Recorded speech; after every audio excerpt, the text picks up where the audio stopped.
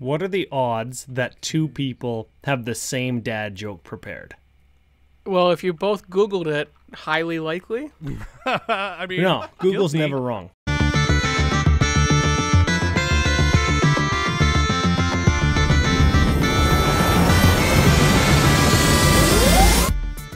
Hello and welcome to the EDHRECast. My name is Joey Schultz, and this week we are switching things up. I am not joined by my co-host Matt and Dana. I am instead joined by a troupe of other amazing content creators. First up, from the CMDR Central podcast, it is the self-proclaimed scumbag, Max Crandall. Hey, Joey, thanks for having me on. And if you didn't know, like the gods of Theros, if your devotion is less than 7, I am not a creature. That is refreshing to hear, Max. I'm not gonna lie, I thought that you were about to attack me with a dad joke, but instead you just went with a bad joke. So yes. I appreciate that very much.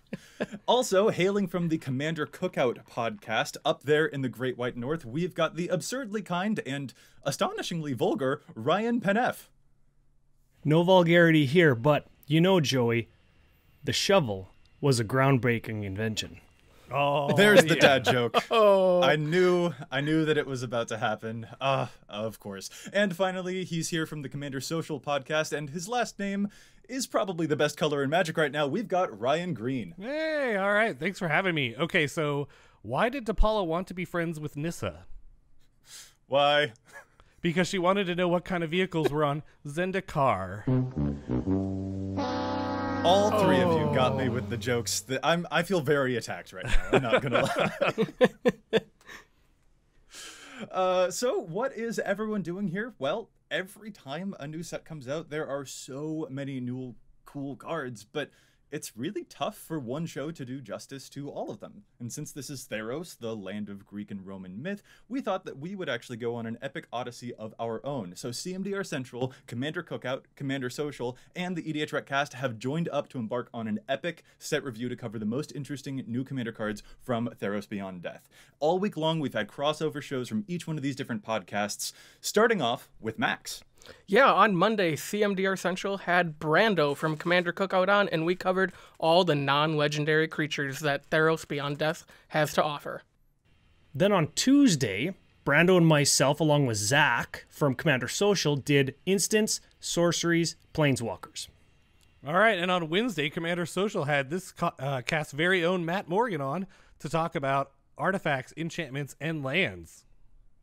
And now we are at the grand finale, where we've all convened to discuss the brand new legendary creatures from the set. So remember, this is part 4 of the epic crossover. So listeners, if you want to get the full experience, go back and find these guys' shows to get the review of the entire set. And in fact, let's run real quick through each of your social media coordinates, guys. Where can listeners find your shows? Max, let's start off with you. We are on Twitter, Facebook, and Google by searching Commander Central. And Ryan Penneff, not Ryan Green, where can we find you? We are at CCO Podcast and CCO Brando on Twitter. We are Facebook.com/CCO Podcast. We are Commander Cookout Podcast on YouTube, and of course, CommanderCookout.com. And finally, Ryan Green. All right, well, you can find us on Twitter at Commander Social. Individually, I'm at Green Geek, and my amazing co-host Zach is at Z4CK38. Absolutely. So listeners, you can go and find those shows to get the full experience for this crossover. But now we are here to talk about the legendary creatures from Theros Beyond Death. Let's find out which of these are going to make some really awesome commanders. Let's start off with the uncommon legendary creatures. Because guys, there are so many legendary creatures in this set. It almost feels like we're back on Dominaria or something. Let's start off with these uncommon ones. First up is you, Max. First up, then, is Daxos, Blessed by the Sun. He's 2 white for a legendary enchantment creature demigod. Daxos' toughness is equal to your devotion to white, so he starts out as a 2/2. And he also has, whenever another creature you control enters the battlefield or dies, you gain a life. This card right here is really interesting to me. It fits into a lot of the white weenie strategies. Especially the fact that, you know, white is known for the ETB gain a life for creatures, but now adding the dies clause on it, I think pushes the mono white strategy a little ahead of the curve. Yeah, definitely reminiscent of those Soul Sisters. Do you think that you would play Daxos at the head of its own deck, though? Oh, no, not at all. He goes in the 99, Joey, in the 99. Yeah, that's a little unfortunate. There's always, when we see a mono white legendary creature, we kind of hope that there will be something, really interesting, really compelling, a little innovative. But it doesn't look like Daxos is adding necessarily too much to the conversation at the head of the deck, but more joining the realm of the Soul Sisters like Soul Warden and Soul's Attendant and stuff like that, which are really great in, commanders like Karlov or what have you. But it's a little unfortunate. He is an uncommon and probably won't be seeing play in too many decks of his own. So with the addition of Daxos to that Soul Sisters archetype, I think we have to call them the Soul Siblings now. Is that right? Oh, that sounds correct. Yes. It sounds correct, and it's still alliteration, which I appreciate. The other thing I wanted to say about this guy is I'm so happy that this isn't a black-white card. And being mono-white, it makes it feel kind of like the white version of Blood Artist. And it's legendary to boot, which some cards in white do care about it, like Loyal Retainers or whatever, if you're gonna go that route. The dice trigger is a good thing to note there. That does make it definitely distinct. So there are probably some synergies that I'm overlooking just because I'm so used to the regular Soul Warden effects and I'm not used to the dice trigger on the life gain. So that's a really good observation. I like that. Well, in your token decks, you get them on the way in and the way out now instead of just on the way in. I'm waiting for the pay 1 when it dies to draw a card, Mentor of the Meek when it dies. Ooh, that'd be nice. Yeah, I'm super into that. At the same time, though, Soul Sisters or Soul Siblings, I really want to sing Hey Sister, Soul Sister every time that I play a card like this. So that's just going to be my personal preference. So we're going to move on now to our next uncommon legend. This one's also a legendary enchantment creature demigod. This is Calliphy, Beloved of the Sea. She costs 1 blue and is a star 3, where the power, the star, is equal to your devotion to blue. So she starts off as a 2/3. She says that creatures and enchantments you control have spells your opponents cast that target this permanent cost 1 more to cast. Guys, I gotta level with you. I do not like this legendary creature very much. It just doesn't seem very compelling. The taxation effect on targeting your creatures and enchantments is just so minor that I don't think it's gonna stop much at all. I feel like this one should be white too. That's kind of become the meme now. Oh, this could have been a white card. I mean, I happen to agree with a lot of the things that I see in those memes, but yeah, I'm just not personally very enthralled by Calliphy. Oh, that's not even what I meant. It's terrible. It should be a white card. No, that's not what I meant. What I meant was taxation. I know the way that this is taxing is kind of Blue's wheelhouse, but I mean, if we're going to tax, we should just give it to white so they can have all the best stacks cards and all the worst ones too. Oh, wow. Shots fired. All right, who is our next legendary creature? All right, well, up next we've got Tyramit, Chosen from Death. This is black for a legendary enchantment creature demigod. It's a 2 power star toughness creature, and it says Tymarit's toughness is equal to your devotion to black. And then 1 and a black, exile up to 2 target cards from graveyards. You gain 1 life for each creature exiled this way. So this card immediately reminded me of Withered Wretch. From way back in the day, and that card's actually really good in Commander. I don't know that you really want this as your commander, but if you've got a whole bunch of graveyard decks in your meta, you could do worse. And yeah, Withered Wretch only has generic mana to pay, so that's better than this, but only gets 1 card at a time, so you're effectively still only paying 2 here, and it's going to have a lot more toughness, so maybe it can gum up the ground and keep graveyards at bay, so it's kind of doing 2 things, which I like. I don't like it, but it also says exile and graveyard on it, so that was kind of a given. I feel like he's just talking right at you, Joey, in the card art. Like he's coming for your graveyards. Please, no. I'm not sure that I'm as sold on this one on Tymarit. He doesn't look all that compelling to me. In terms of, black legendary creatures that can do stuff, even involving exiling stuff in the graveyard, I'm just not sure that Tymarit really takes the cake for me. It might be a decent include in Kethis of the Hidden Hand. Ooh, that's actually a good point. It going into that legendary matters kind of ability and also getting some grave hate for your enemies. That's a really good place for it. I love that. All right, let's move on to our next commander. Who is this? This is Anax Hardened by the Forge. This is red 1 for a star 3 demigod. The first demigod, I would add, that shouldn't be white. Tymarit should be white as well. Wow. Whenever Anax or another non-token creature you control dies, create a 1/1 red Satyr creature token with this creature can't block. If the creature had power 4 or greater, create 2 of those tokens instead. This one, I think, is good. Red doesn't, I think, really have a good tokens commander yet outside of anything Goblin, including Zada, where I would actually put this card in certain builds that want to cast the cards like, I think it's Zap from Invasion that deal 1 damage to a Zada creature, and then it radiates to everything. If any of those everythings would die, Annex is going to replace them, and you're still going to draw all those cards off of a card like Zap or Spawning Breath. So this one is good in a meta, or sorry, in a build that I already am familiar with. Yeah, that definitely seems like a cool place for it. At the helm of the deck, though, are you as compelled? No, I think, again, it's a 99er, and that's maybe unless you find some way to make a whole bunch of tokens in red, maybe other Theros cards are going to give that to us. I'm not sure. Yeah, it seems a little less compelling to me, too. We're starting off with some of the soft hitters in the set, I would say, especially with this particular uncommon demigod cycle. And speaking of which, we've got one more in this cycle. Ryan, do you want to walk us through it?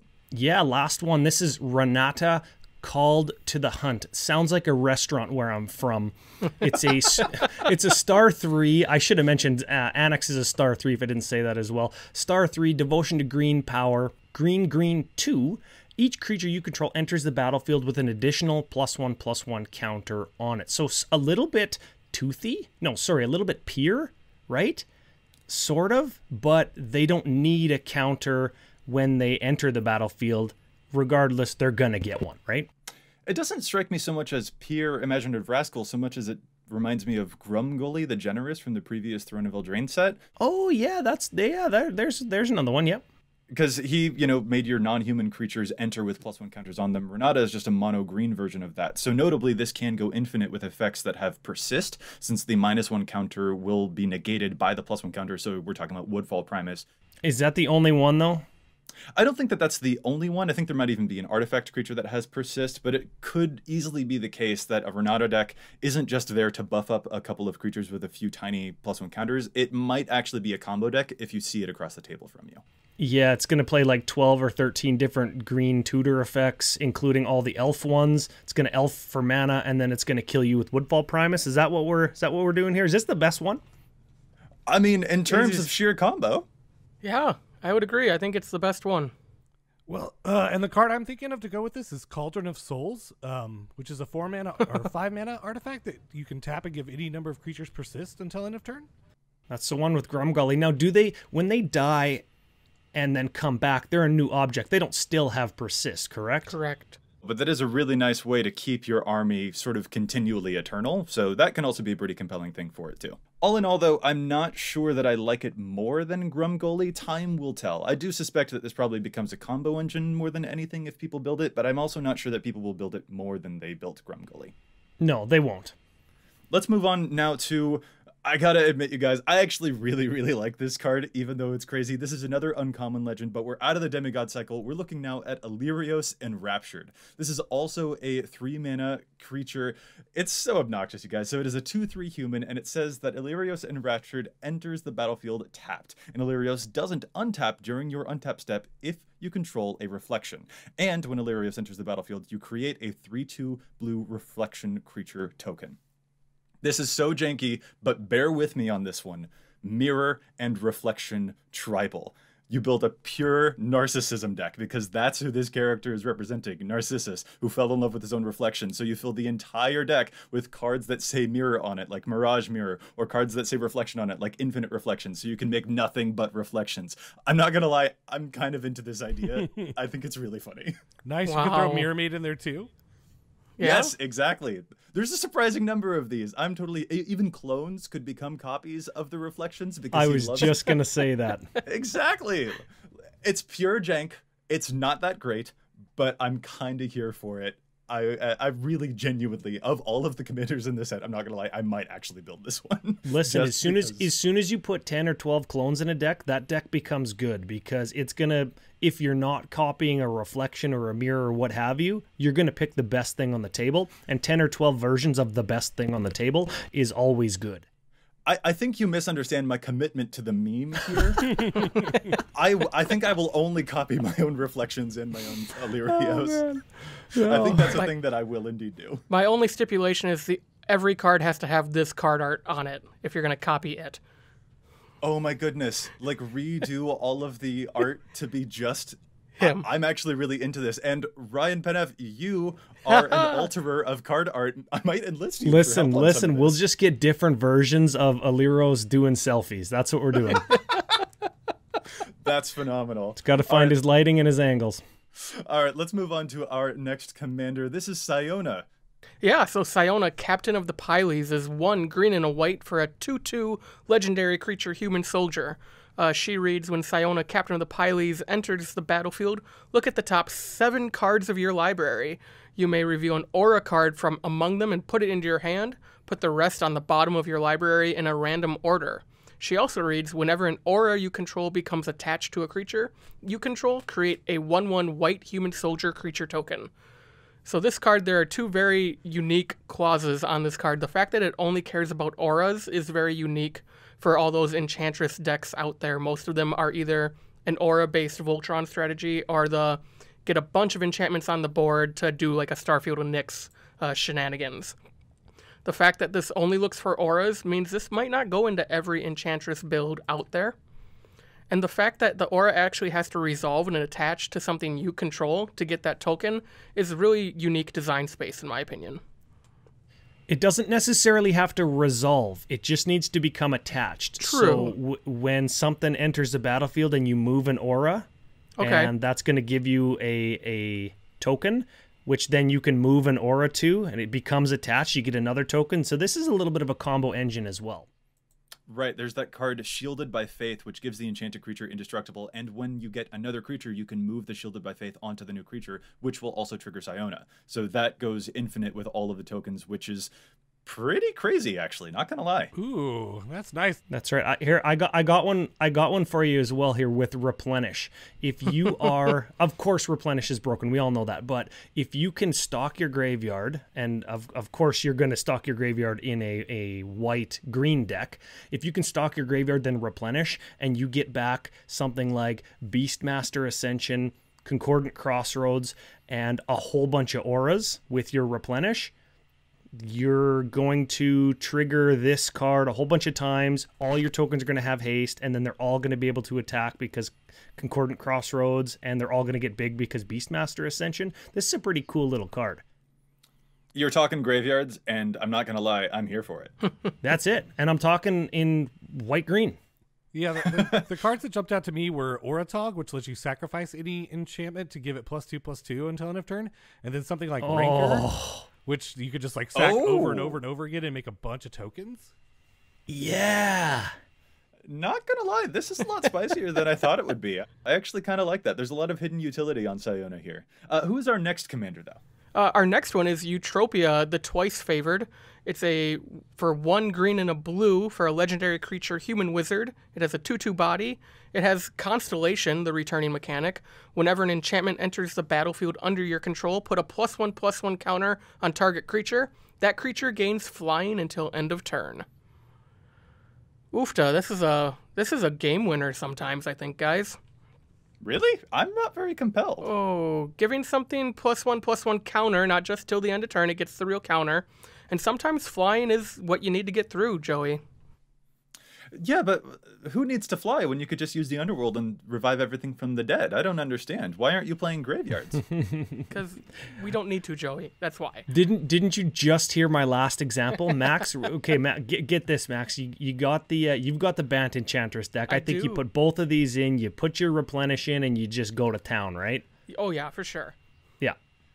Yeah, I can actually see that, especially in the 99 of those Enchantress decks. At the helm, I'm not as compelled, but I can definitely see people using it the way that you described. I guess my hesitation is just that a lot of the enchantment payoffs that I see tend to be things like Sigil of the Empty Throne, which already produces flying creatures, or you use a lot of auras on Tuvasa, for example, and it will probably have some form of evasion already. So that's why I think Eutropia doesn't stick out to me too much, but I can totally see people using it the way that you described, Max, to get some extra sort of surprising oomph.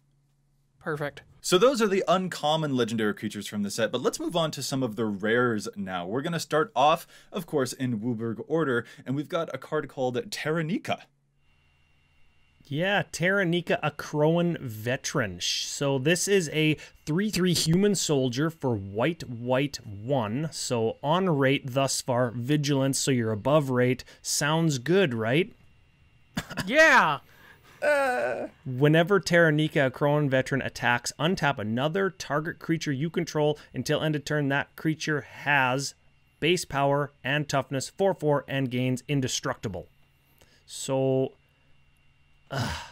I'm not sure. Indestructible's great. Indestructible is very good. Base power 4/4 like might be better than whatever it currently is, but it's on attack, so we can't really control this. It's another white attacky card. I guess that's where I'm going with that, right? I like Daxos more than I like Taranika. Pretty good if you have a whole bunch of +1/+1 counters on Yeah. something. So maybe you can actually like boost its power, but that seems like a pretty corner case.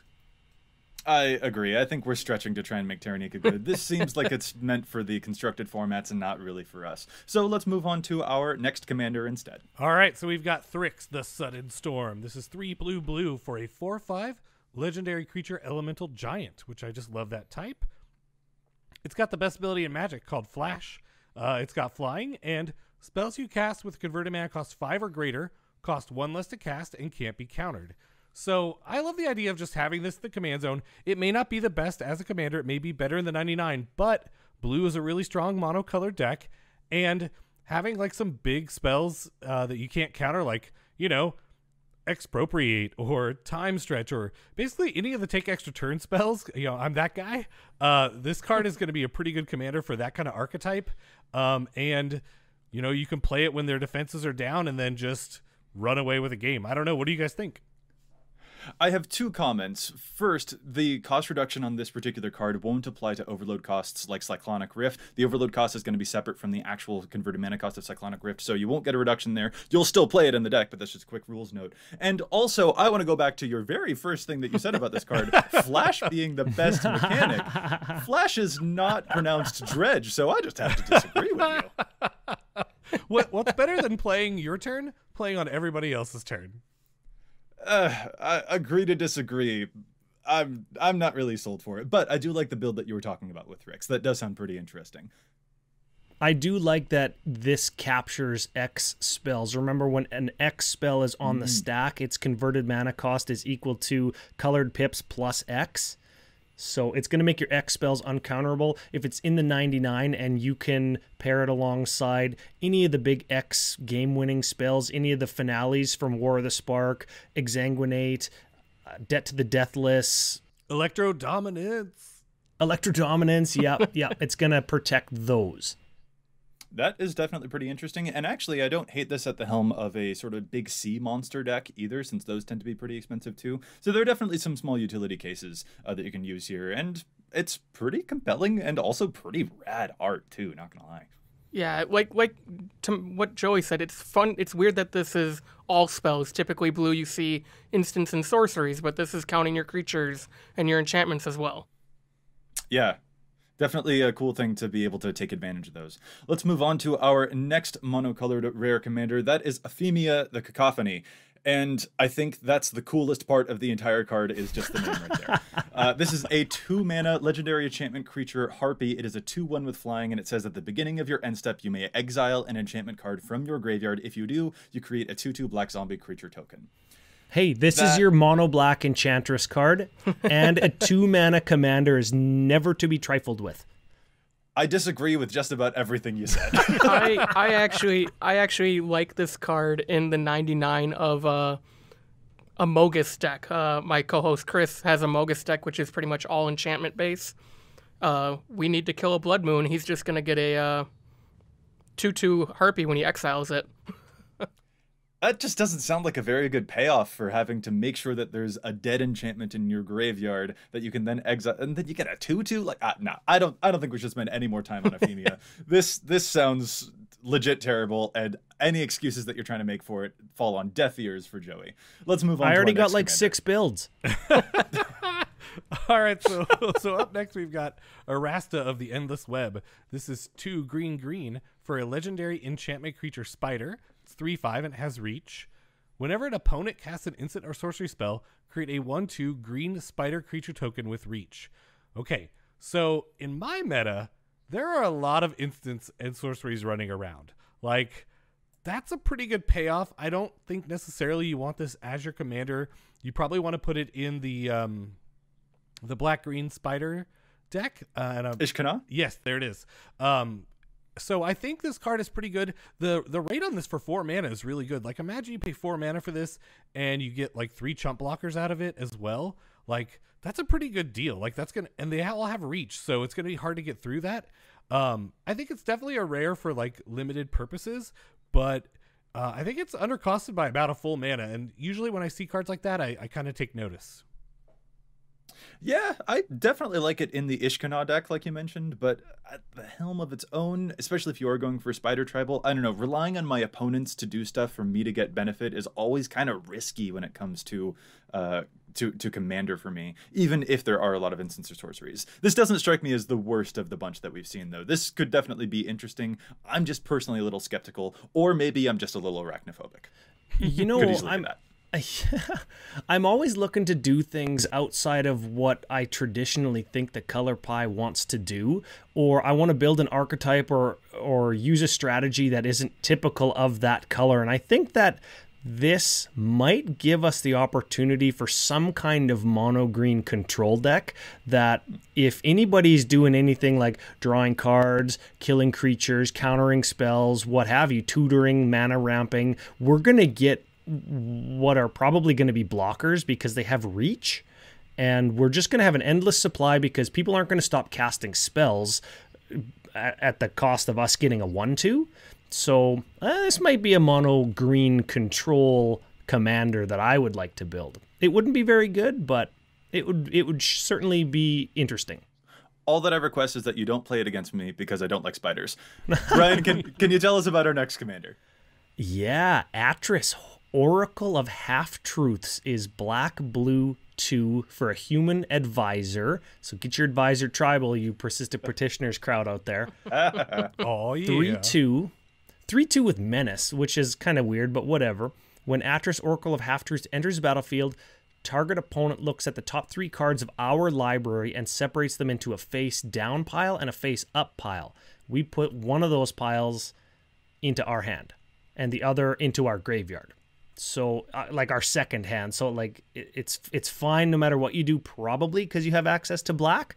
But this card just screams flavor and the Oracle of Delphi, and like that was one of the most powerful religious figures in ancient Greece for like hundreds of years, and this is that card embodied, and I love it.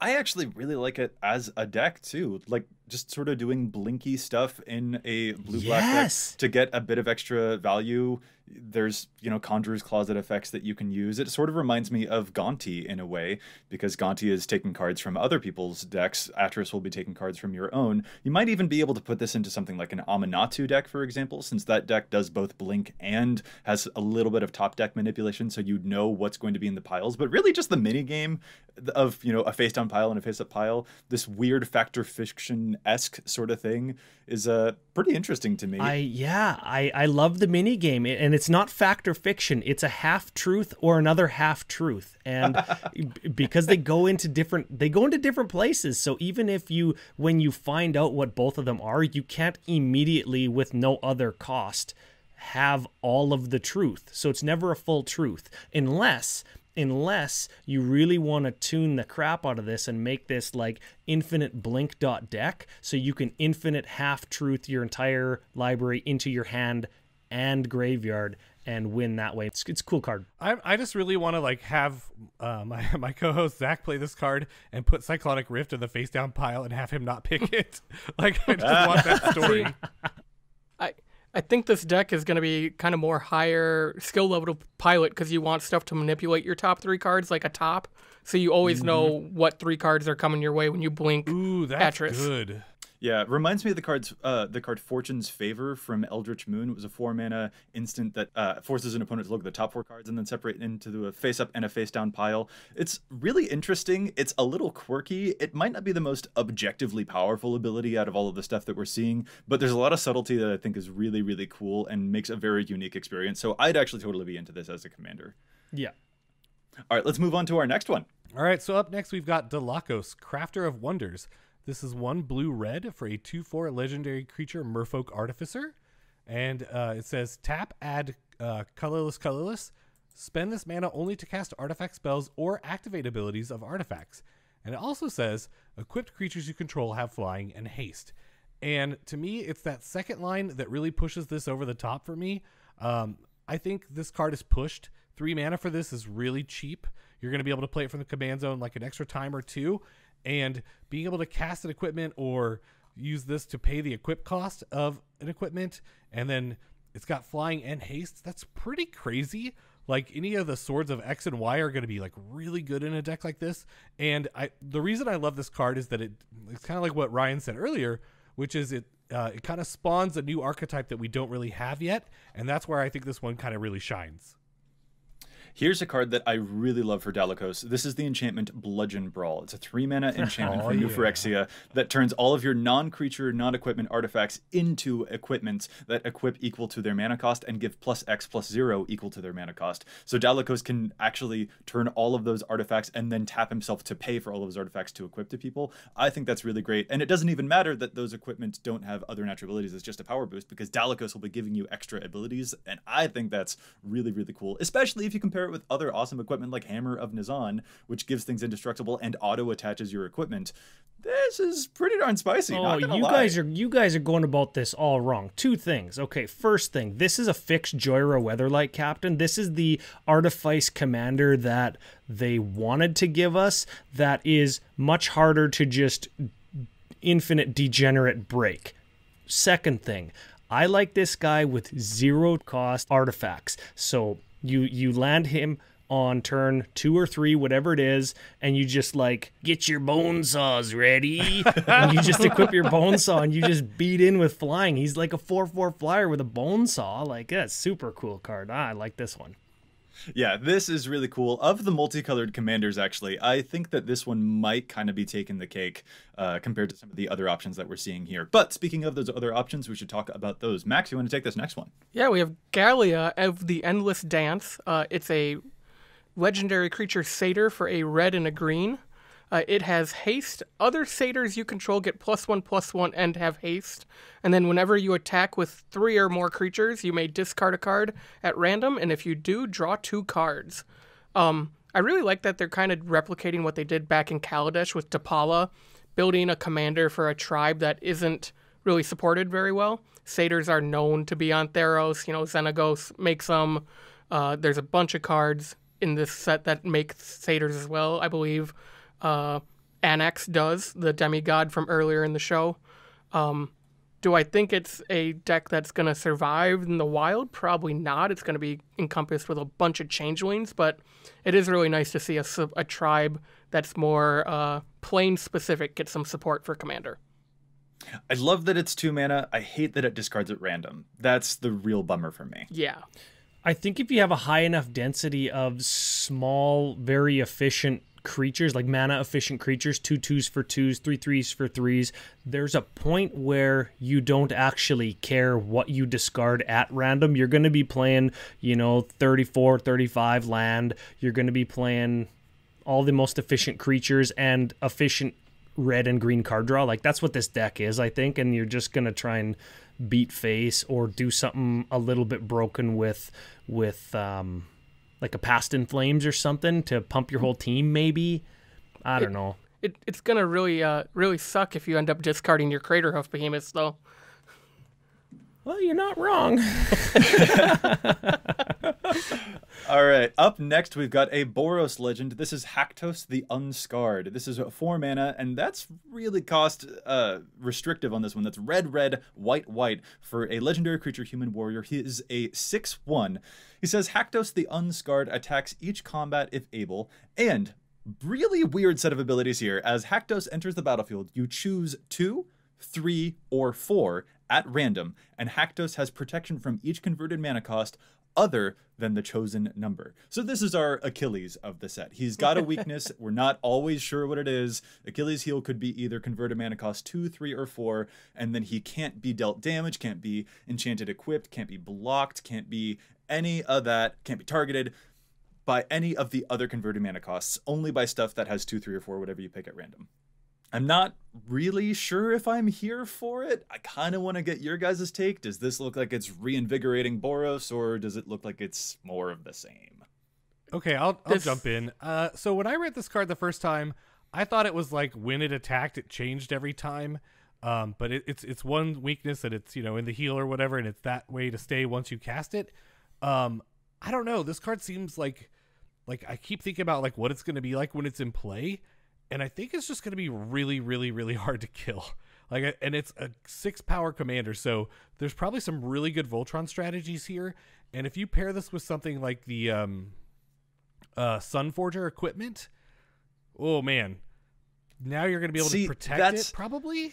That's the problem, though, is that Haktos gets protection from all of those things, including from sources you control. So if you are going to try and go Voltron, you probably won't be able to reliably equip a Sunforger because he might have protection from number 3, which means Sunforger can't be attached to it because it's a 3-mana cost card. So you can't even equip and enchant it reliably. Point. That's a very fair point. I think that you run it with all of the blink effects that white has access to at whatever converted mana costs they exist at.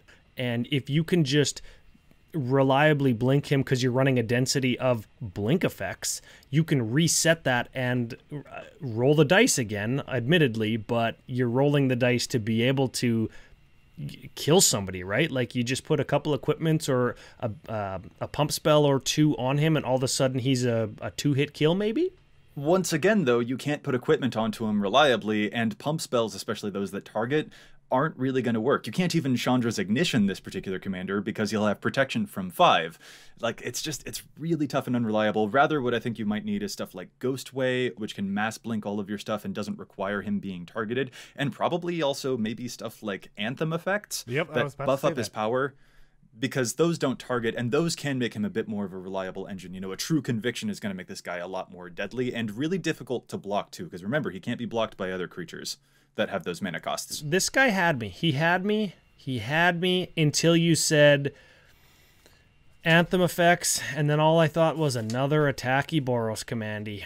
And that's kind of where I'm at too. But because EDHREC is all about data, I did pull together a few interesting bits just looking at the top cards, especially the top instants, because those are those removal spells that we're going to care about, to see which converted mana cost would be most ideal to protect yourself from the widest swath of converted mana costs, widest swath of removal spells.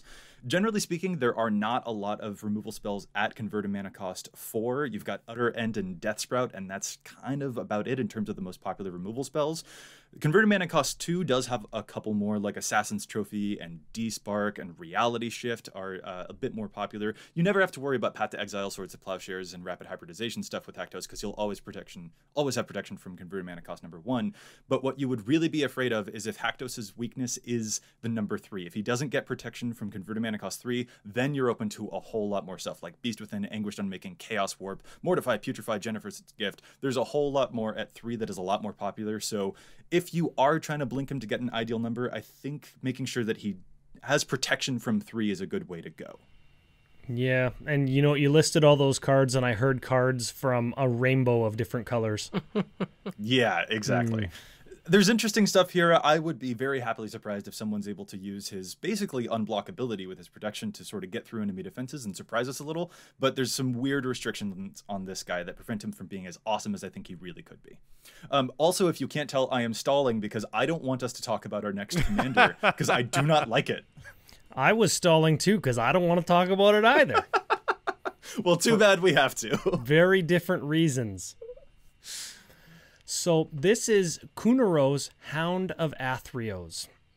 And I don't know if I'm going to eat crow, if I need a suit of armor. I'm glad that Zach's not here, I'll say that much. This is a legendary creature hound.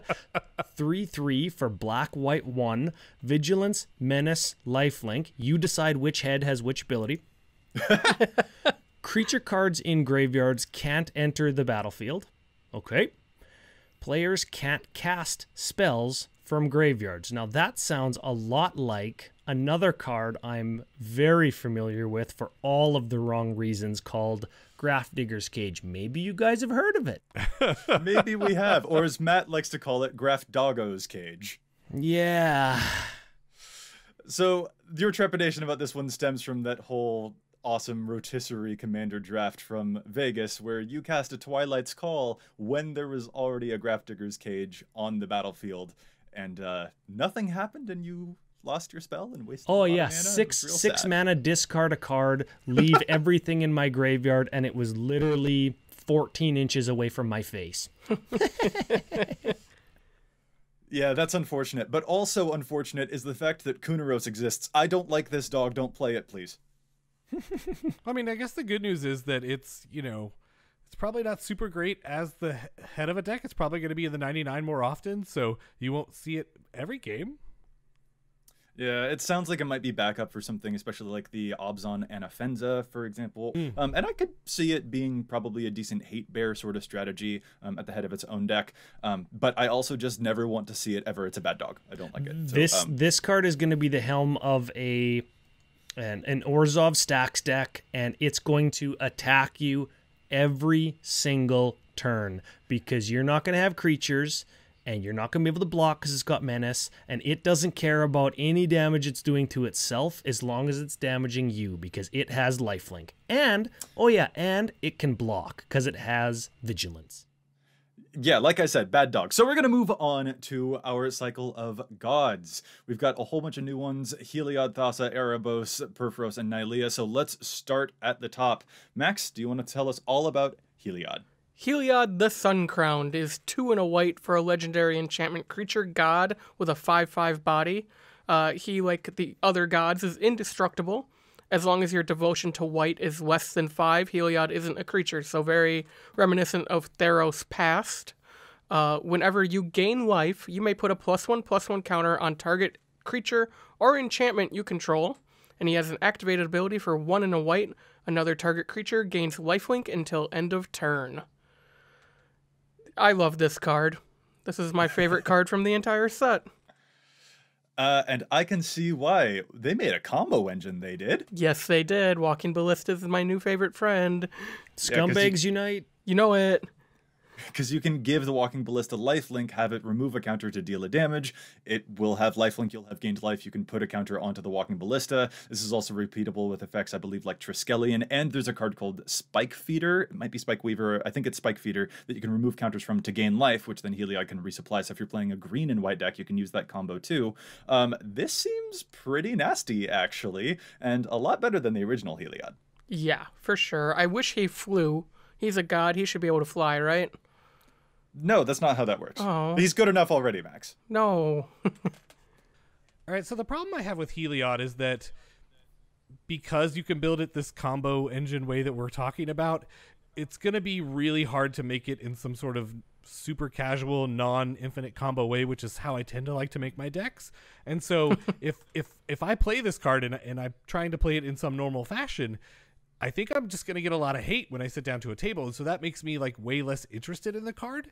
So I don't know, like that's kind of where I land on this, but I mean, I think it's a really cool card. And even if you use it in like non-busted combo-y ways, there's all kinds of fun stuff with Crested Sunmare. So, I think there's some cool stuff here. Yeah, no, that's a good point. Sometimes when things are too good, although in a world of Corvolds and Chulanes, maybe we need things to be too good to fight back against the might that is the craziness that happened in Eldrine and all of 2019. But I totally get that same effect that you mentioned, Ryan, because yeah, sometimes when things look scary, even if you don't intend them to be scary, they get you hated out of the game a little bit. So yeah, that does make sense. It's a cool card, but watch out, try and measure your opponent's reactions to stuff like that, because if it's a known combo piece, you might have a little bit of superstition against it that you have to fight back against. All right, we're going to move on to our next god. That's Thassa, Deep Dwelling. This is a 4-mana 6/5. She has the same conditions as the other gods, where she's indestructible and isn't a creature if your devotion is less than 5. At the beginning of your end step, you exile up to one other target creature you control, and then return that card to the battlefield under your control. She also has an activated ability to pay 4 mana, that's 3 and a blue, to tap another target creature. When I first saw Thassa, I was not very impressed. I'm like, blink effect and a tap, that seems pretty overcosted. I don't know if I like it. And then I reread that triggered ability at the end step, where you return that card to the battlefield under your control. This is worded the same way as the card Conjurer's Closet, so you exile the creature and then return it to the battlefield, but that under your control is the really important part. It's not owner's control, it's your control, which means that if you temporarily take control of someone else's stuff, say with a card like Domineering Will, for example, you can actually blink it at the end step and return it, and then you get to keep that card. So I actually see Thassa not just as a blink thing where you can blink your Mole Drifters to get a bunch of value, but also as kind of a bit of a thief. Well, her trident got stolen, so I mean, she's probably trying to steal it back. Her Bident, first of all, but yeah, she's well. pulling a Kiora now, exactly. I really like Thassa. I think it's a really cool card, and I'm a huge fan of Conjurer's Closet as well. And this is 1 mana cheaper, so I think that's going to get a lot of spots in my decks. Also, I think there's a really cool interaction with a card called Chamber of Manipulation, which is 2 blue for an enchant land. And enchanted land has tap, discard a card from your hand, gain control of target creature until end of turn. And so if you pair this with what Joey was talking about, 5 mana, like just the land that you tap, and then the 4 for Thassa, that's an instant steal every turn. And that's really huge, right? Because you're going to be stealing other people's commanders, and then their decks are going to stop functioning. This card could be like really mean. I'm totally, that's exactly the type of janky synergy that I am super here for. I absolutely love it. Okay, listen to this. I like this Thassa in the 99 of an Izzet deck, and I'm going to call it Izzet Threaten Effect .deck. That's what I'm going to call it. I'm going to threaten your dude. I'm going to steal it. I'm going to hit you with it. End of turn, I'm going to bounce it and keep it. Ooh, I like that. Yeah, there's so much going on here that I really like with the thief aspect, and that's not even addressing all of the other traditional blink stuff that you can put it into, like Rune of the Hidden Realm and Brago, for example. Yay. Maybe Lavinia of the 10th will enjoy another effect like that. And I think if I remember correctly, Cedrus the Traitor King might even be able to use this too, because Cedrus the Traitor King can unearth creatures from your graveyard, and then they will exile at the end of the turn. But Thassa can blink them instead so they don't get exiled, and then you can put them right back into play because you'll have met the, quote, exile satisfactory clause on Cedrus, and then you'll be able to get those creatures back for even cheaper. Like, this seems like a really great interaction. I like this at the head of a deck. I like it in interactions with the 99. And while I am definitely tempted to build the Illyrios deck, if I'm going for mono blue, this seems like actually the better option from the Theros set. You can put this in your Illyrios deck to make more reflections. You make a good case, Mr. Crandall. Let's move on to our next god. Our next god is Erebos, Bleak-Hearted. It's 3 and a black for a 5/6 legendary enchantment creature god. Same clauses as all the other gods. He also has whenever another creature you control dies, you may pay 2 life. If you do, draw a card, and has an activated ability of 1 and a black. Sacrifice another creature. Target creature gets -2/-1 until end of turn.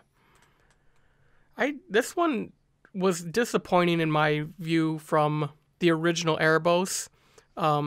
Having that greed clause built in when a creature you control dies isn't as fun as just having it in your command zone. Plus, being able to shut down all those life gain decks with the original Erebos was very handy, especially in my meta here locally. I gotta admit, Erebos isn't nearly as intriguing to me as Yawgmoth Rand Physician. If I want to sacrifice creatures to draw cards, I don't really want to have to pay mana for it the way that Erebos does. I agree with you that I'm not as enraptured by this one.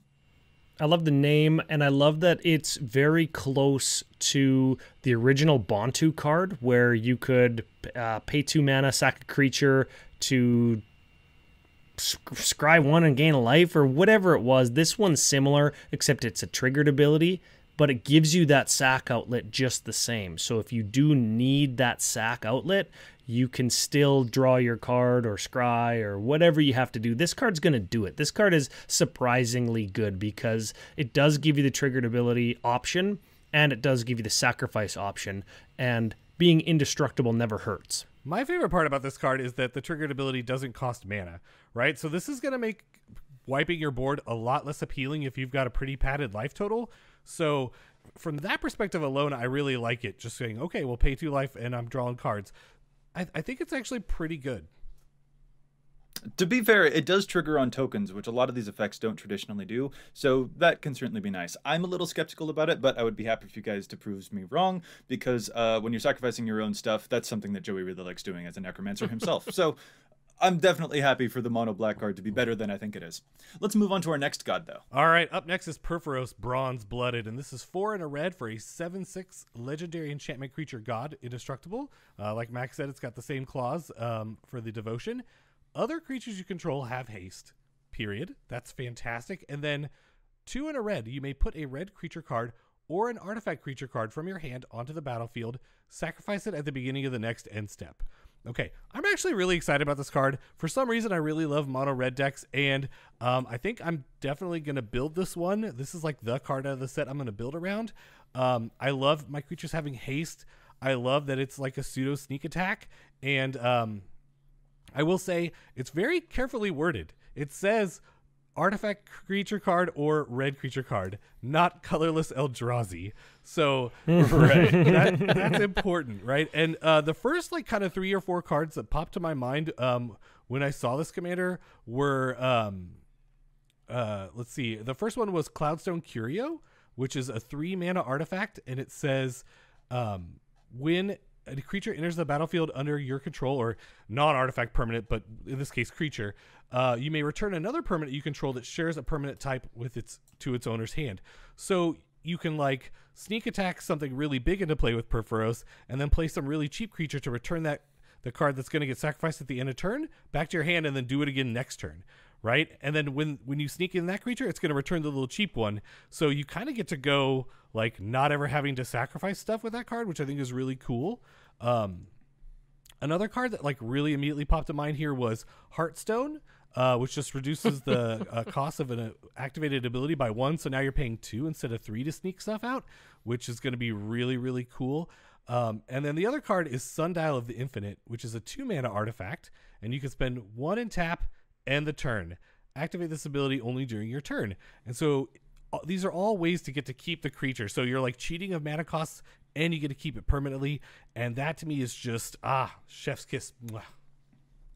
That's some really cool stuff. I do need to point out a particular rules interaction with Heartstone, though. Heartstone says activated abilities of creatures cost 1 less to cast, so if Perforos doesn't have enough devotion, it won't be a creature. With that said, with the amount of stuff that you can cheat out with this, I think you've actually got a really strong contender.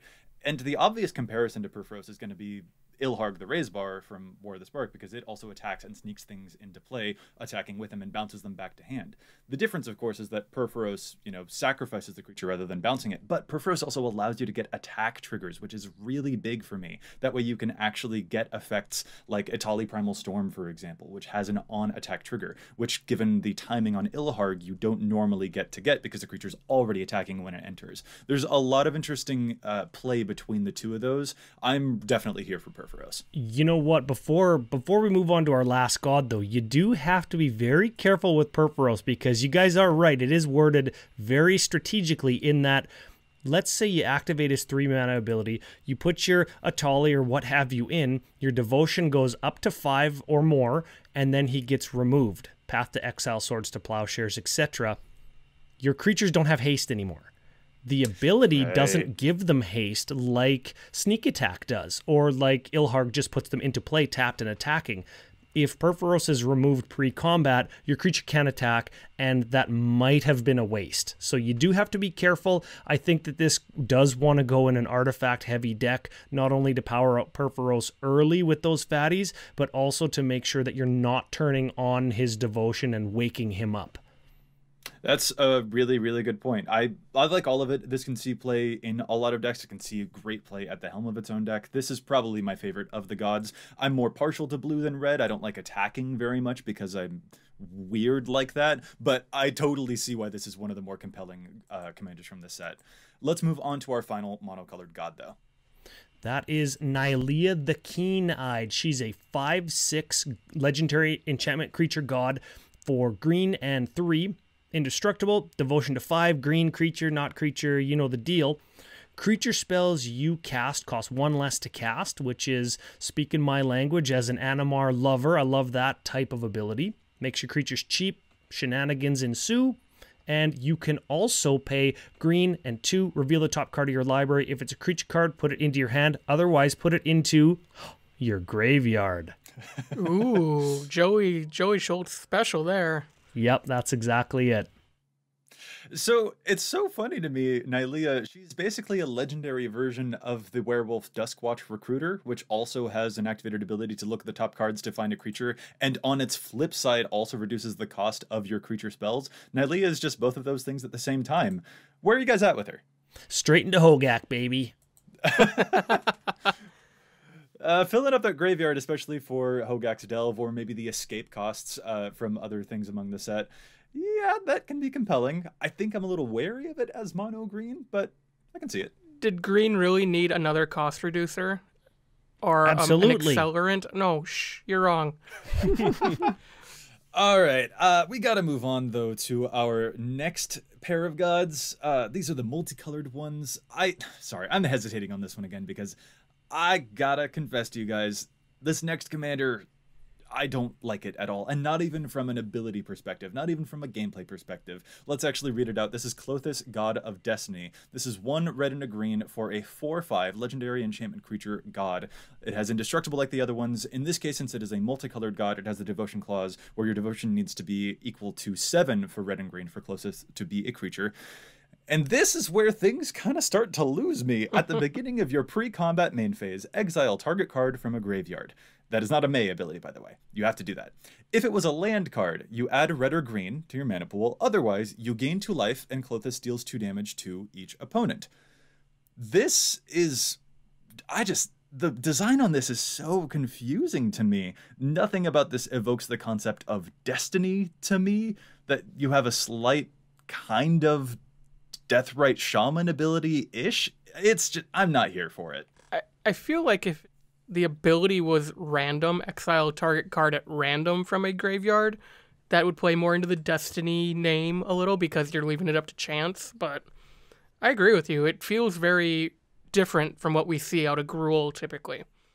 It's just not the kind of thing that I associate with the concept of destiny. When you look up cards that have the word destiny in them, you get stuff like Angelic Destiny or Figure of Destiny or Radiant Destiny, and they just have abilities that are more evocative of, like, you know, something finding its true purpose as opposed to Klothys. Like, on the reveal, the spoiler reveal that they had for Klothys, they had a weird paragraph that I kind of want to read out to you guys that I just think is kind of a weird backwards attempt to justify the ability. It says, the god of destiny, Klothys, does not appreciate those who would manipulate fate, and her response is swift and final. If a certain someone were to attempt to escape the underworld, Klothys would do everything in her power to stop them. And I'm like, isn't that Athreos and Erebos's and even Kuneros's like task to stop things from exiting the underworld? That's just a weird thing for the god of destiny to be up to in colors that aren't Athreos's. I just really don't like it from a flavor perspective, and so that's what I'm harping on rather than evaluating it as a commander. What do we think of it as a commander?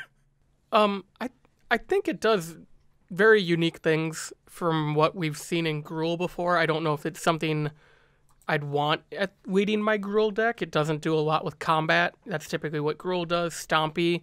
But a 4/5 body for 3 is very, very affordable and efficient in my opinion. I'm still not here for it. I kind of asked that question under false pretenses. I wanted to hear a no. You set me up for failure, Joey. Here, I got you. This card's terrible. It should be a 6/6 for 3.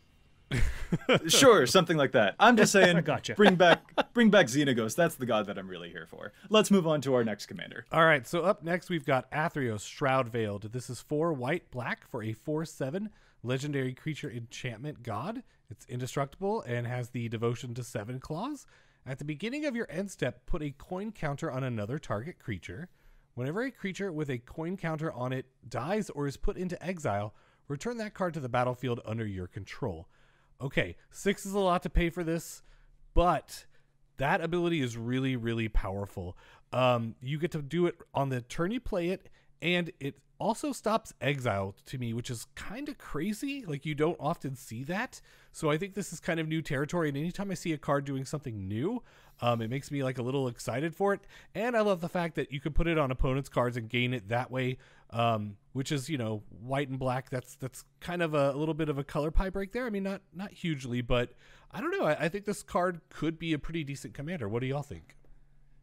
It's not too much of a color pie break. There have been some other effects that allow, let's see, I think there's something like Undaunted or Tainted Pact or something like that was from, I want to say, Avacyn Restored, but there's also a white card called Debt of Loyalty that sort of regenerated an opponent's creature, and if that creature would have died, then you actually gain control of it. So this is actually something we've seen before. Yeah, and also Preacher is another white card that could do something like this, right? So that's why I said kinda. Yeah, I'm really here for it. I love the protection from exile. Notably, you won't be able to take people's commanders this way if they go to exile or if they go to the graveyard, because people aren't going to do that. They're just going to put it back in the command zone. Even if you pat to exile something, putting it to the command zone is a replacement effect that will trump Athreos' coin counter, so don't worry about that. But stealing creatures or just protecting your own is a very versatile ability, and I could totally see Athreos getting a lot of play. He's the Biobox promo, sort of like Kenrith was from Throne of Eldraine, which is an important thing for people to note about its availability, but I really like the set of abilities on this one. This is really compelling. This is an interesting card that has a bunch of build around space, and I'm excited to see some innovative deck building with this card. This is cool. And of color pie breaking, it should be noted that Preacher was from the Dark and Debt of Loyalty was from Weatherlight, and I don't know very many people who even were alive when those cards were printed. We all were? We all were. Joey wasn't. He was born like in... Yesterday? Yeah, I was Return to born, Ravnica. I was born exactly the year before, like to the day, the year before Magic was born. So like, how dare you? Anyway, let's move on. We're done with all of the gods. This was definitely a fun smattering of them, but we've got a couple of other multicolored non-god creatures that we want to get to. These are some really crazy mythics. Let's start off with Polukranos. So we have Polukranos Unchained. It's a legendary creature, zombie hydra for 2 black-green with a base power 0/0. Polukranos enters the battlefield with 6 +1/+1 counters on it, and it escapes with 12 +1/+1 counters on it instead. Its escape cost is 4 black-green and exiles 6 other cards from your graveyard. He also has the ability, if damage would be dealt to Polukranos while it has a +1/+1 counter on it, prevent that damage and remove that many +1/+1 counters from it. And then for 1 green and a black, Polukranos fights another target creature. That's a whole lot. It is. Is this our fight commander finally? Is this the card that we counter because it's got more than 5 lines of text? It's like, I'm just going to counter it. I'm not going to listen.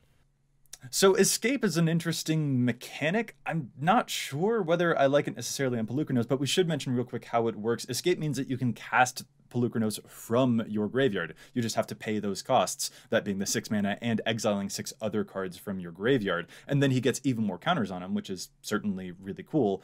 Escape is kind of tricky in that, like, if you do cast the spell with the escape cost, it's on the stack at that point, so people can't like exile Polukranos in response to you trying to use the escape ability. That wouldn't work at all. So that's definitely a nice thing about escape. But if you've got someone with the Kunaros Bad Dog, then people aren't allowed to escape, and that's really, really mean. But as to Polukranos' other abilities, being a big fighter that then reduces in power, I don't know. At the head of a deck, that seems really, really loose for me. It just doesn't... I don't know if I'd be able to get enough counters on this guy to justify it, even acknowledging the fact that green and black are excellent at +1/+1 counters. This just seems like a whole lot of work for minimal payoff. The card I want to pair minimal hydras in black. The card I want to pair with this is Magebane Armor. It's an equipment for 3, and it equips for 2.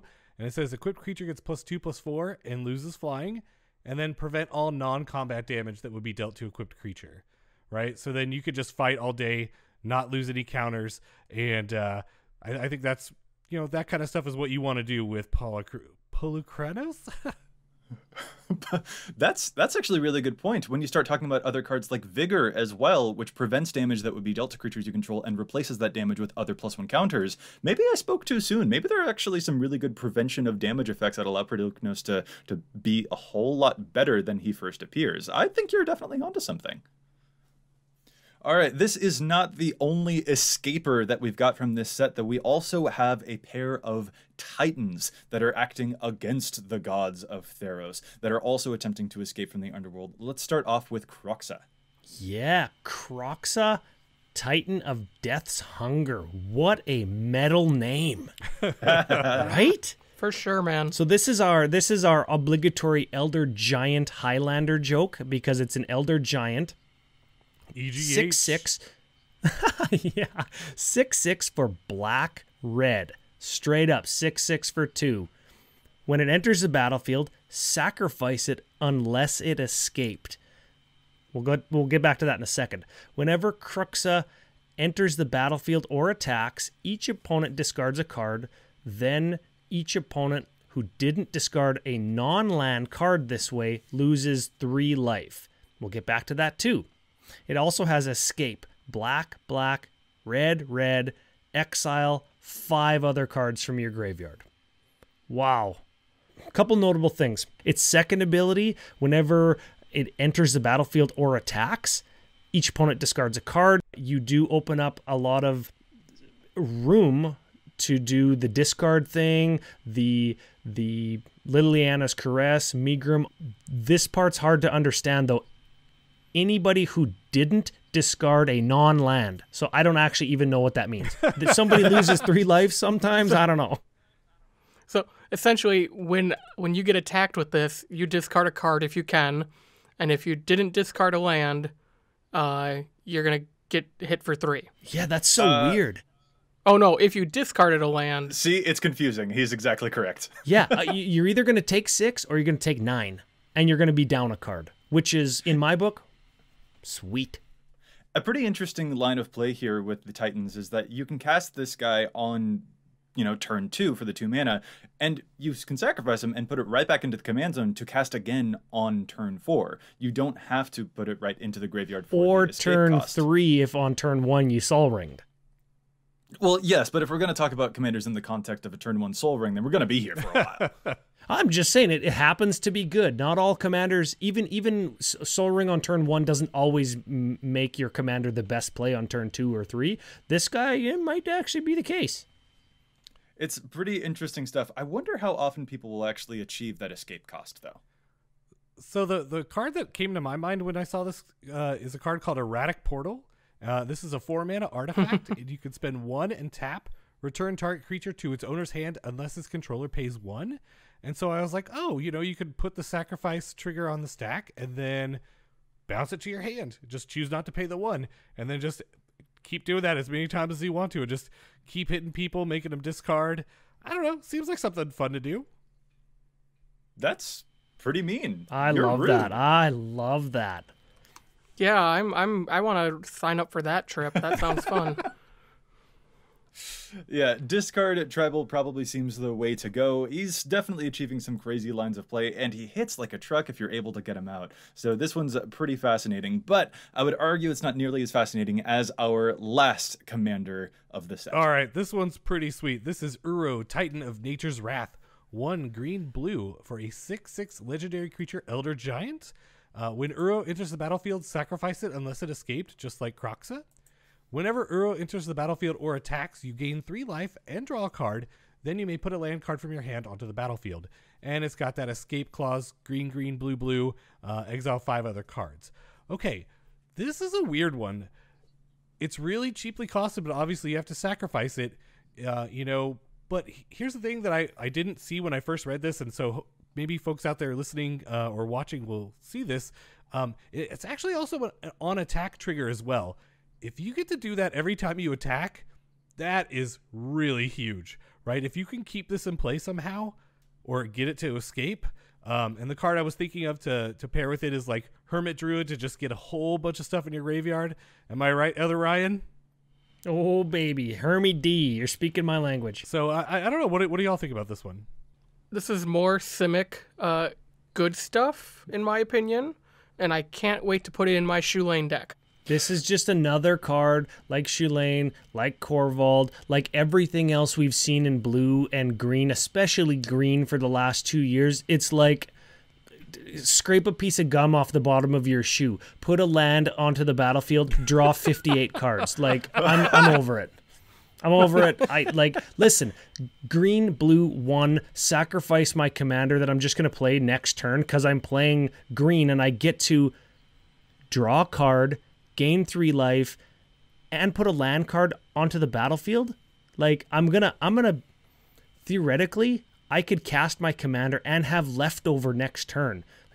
Name any card that's going to let me look at the top whatever of my library and put them into my graveyard in green, because those cards exist, and I'm going to be able to cast them and my commander, exile cards from my graveyard, pay the escape cost, draw another card, play another land, gain 3 more life. Like, this card, these kinds of things. I hate to be the negative person on the cast, but come on, Chulane, Tatyova, Uro, Oko, like, come on. Give us a break. Give White a break. I don't know. Well, no, I thought that it was interesting if you blink it a lot, but I can see that I've activated some feelings. I don't disagree with any of your sentiments. I've lamented quite a lot about the design, for example, behind the card Chulane.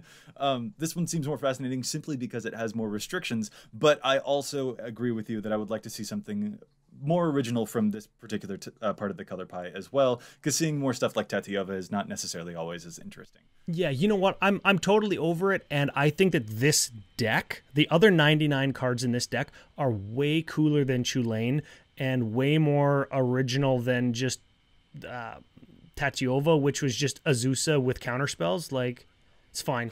This card's way cooler because it makes a cooler deck. So it sounds like we're on the side of the gods in this set and not necessarily on the side of the Titans. Well, I like that's Kroxa. fair to say, yeah. I like Kroxa, but this other god can go pound sand somewhere. He can beat it. All right, this is aggressive. Okay. All right, so now I want to ask you guys, which of the commanders, we've just gone through a whole legacy's worth of them. There's so many commanders here, but which one of them is your favorite from the set? Which one do you think you might build or that you think is the most interesting? Max, let's start off with you. I am definitely looking forward to building Perforos. Mainly because I don't have a monocolored deck, and this will just let me play big flying dragons and big creatures in red for 3 mana. Ryan Green, how about you? Well, I'm on Team Max with this one. I'm definitely going to build Perforos. I'm really excited about it. I think that mono red decks are awesome, and it's definitely the place to be. And there's a lot of fun things you could do with this deck. And also, I just really want to do the Sundial of the Infinite trick. Like, that just seems amazing to me. I don't know. That's really cool stuff. And Ryan Penef, when are you building Uro? I mean, which commander do you think you would build? You took the words right out of my mouth. I was just going to say I'm going to build Uro, Titans of Nature's Wrath, because I hate all my friends. No. I'm going to build Atris, Oracle of Half-Truths, just because I like the mini Half-Truth game. I am super here for that. I think I already mentioned, though, the one that I personally have an affinity for, and that's Illyrios Enraptured, because I just want Mirror Tribal. I just think that's the funniest darn thing. It's such good flavor. That one really hits it out of the park for me, even though it's jank and I know that it will be totally, totally terrible. And you can trick people with that, too. You can say Mirror Tribal, and they're going to think that it's some Mirror Battlesphere tribal deck. You can totally trick people with that. You got them. You got this, Joey. That sounds great. So separate question from which one you guys personally like. I also want to ask, since EDHREC is all about measuring data and measuring popularity of cards, which of these commanders do you think will become the most popular? Not just your favorite, but the most popular. Max, let's begin with you again. Pressure's on. I'm gonna go with probably Uro, unfortunately. Really? Yeah, I have a feeling that people are gonna figure out a way to break it in EDH specifically. In ways that they haven't already broken stuff like Tatyova? I'm not sure if it adds anything necessarily new to that particular conversation, so maybe that redundancy might reduce its numbers, or do you think that this one's just more breakable? I think it's new. It's one of those it can go alongside. So, hey, my play group is sick of my Tatyova deck. I'll just put her in the 99 and throw Uro on top for 3 weeks and don't change a thing. All right. Well, Ryan Green, what's your pick for the most popular? All right. I think it's going to be Heliod Suncrowned. I think we're going to see a mono-white resurgence here. I think that people like the strong combo potential here, and there's lots of ways to search up the one card combo that works with this commander. It's probably going to be pretty popular in CEDH as well, and so I think maybe that bolsters its numbers. Again, for all the reasons I'm not a super fan of this card, I think it might get a lot of traction. That's what I'm thinking. And Ryan Penef, let's end with you. Yeah, you know what? I can't argue with your guys' theory behind why you picked what you picked, but I'm going to have to go with Athreos Shroud Veiled. And I think the original Athreos is monetarily hard to obtain. It is an expensive card at this point in time. And those Shadowborn Apostles decks just aren't going anywhere, and people aren't doing anything original with them other than using the original Athreos. So I think that this one is going to be, despite being a buy a box promo, going to be the more affordable Athreos and is going to get your demons back when they inevitably die after you Shadowborn them out. I'm really, really compelled by that pick. Athreos, I was also really close to picking myself, but I might actually hand it to Purphoros Bronze-Blooded. The sneak attack and the ability to open up a few more doors than Ilharg does, I think is going to really appeal to the people who like to smash the face, which isn't me, but is definitely a lot of people. And I know that because I have played against them and they smash my face. And 2 people on this cast said they wanted to build it. So, you know, if you're just going by those Exactly. Yay. Well, that was a whole lot. This set is looking really crazy. 27 legends. That is so many from a new set. And some of them are uncommon and some of them are a little strange, but some of them are really spicy too. So it is definitely going to be really exciting to see what Theros Beyond Death does to Commander. There's a whole lot going on here. This was indeed an odyssey of a set review.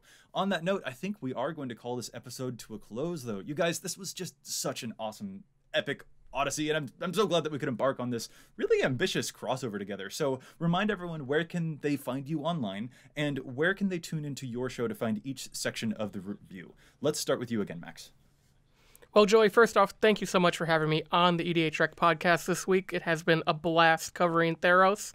You can find me on Twitter at CMDR Central _Max, and you can hear me twice a week on Commander Central. And Ryan Green. All right, well, my show is Commander Social, and I have to give a huge shout out to my partners, Mike and Zach. I couldn't do the show without them, and they're here with me in spirit, so thank you for that, guys. And also, Joey, thank you so much for having me on. This was amazing, and also, I wanted to give you like a huge kudos for some of the behind-the-scenes setup that you did for this. You know, the listeners maybe don't know that, and you definitely deserve some praise for that as well.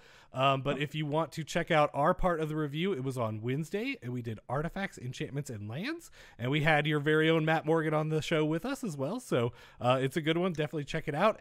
And if you want to find us, we're at Commander Social on Twitter. We have a Patreon at patreon.com/CommanderSocial. And if you want to find me, I'm at Green Geek. And if you want to find Zach, he's at Z4CK38.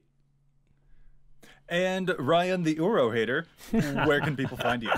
Yeah, that's right. You can find myself at CCO Podcast on Twitter, at CCO Brando for Brando, my partner in crime on Commander Cookout. You can find us Commander Cookout on Facebook, Commander Cookout on YouTube, and of course, CommanderCookout.com, where you can find all of our other social media coordinates, the emails, the Patreons, others kind of smaller projects that we've got on the go as well are all found there. And I'm Joey Schultz. You can find me at Joseph M. Schultz on Twitter, and you can find the cast at EDHRECast on Facebook and Twitter. If you have a question, a keen insight to EDHREC's data, a challenge the stats pick maybe that you think we should know about, you can contact us at EDHRECast@gmail.com. Listeners, please let us know who's your favorite commander from Theros Beyond Death, and which one you think will become the most popular. Guys, this was so much fun. This was an amazing set review. Definitely go back and listen to all of the other set reviews from this week to get the full Odyssey experience.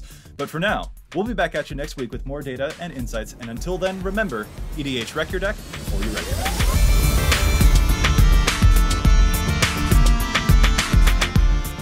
By the way, am I putting the emphasis on the right syllable there? Is it Peneth or Peneth? Nobody actually knows. Okay. It sounds like you have carte blanche. Yeah.